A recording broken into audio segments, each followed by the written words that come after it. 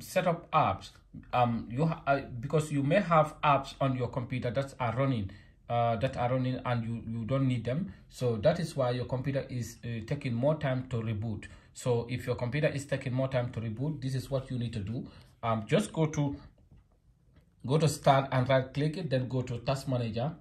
As you can see, task manager, or just come here and click empty space here, right click it and go to task manager. As you can see, tap onto task manager, then you see where it says set up apps.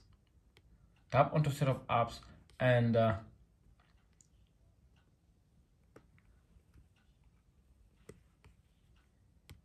tap onto set up apps, then and you choose anyone that you do not like.